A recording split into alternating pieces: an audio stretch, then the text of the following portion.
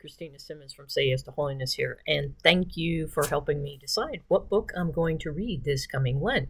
So the three choices are, first, Love Like a Saint by Elizabeth M. Kelly.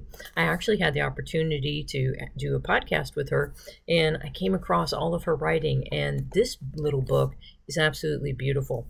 It is going to help us be able to cultivate virtue by focusing upon numerous saints. So in particular, we're going to go through 7 different saints throughout the journey of Lent, and we'll spend a week with each saint. We have questions and to reflect upon, as well as other options to be able to journal and also for prayer.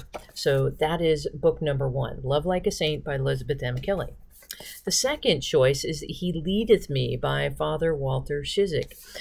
He was a Jesuit who was arrested in Russia, and he was sent to Siberia. And it's something of, this is his personal testament. This is his story of courage and how it is that he maintained his faith and was able to survive something that almost absolutely destroyed his body.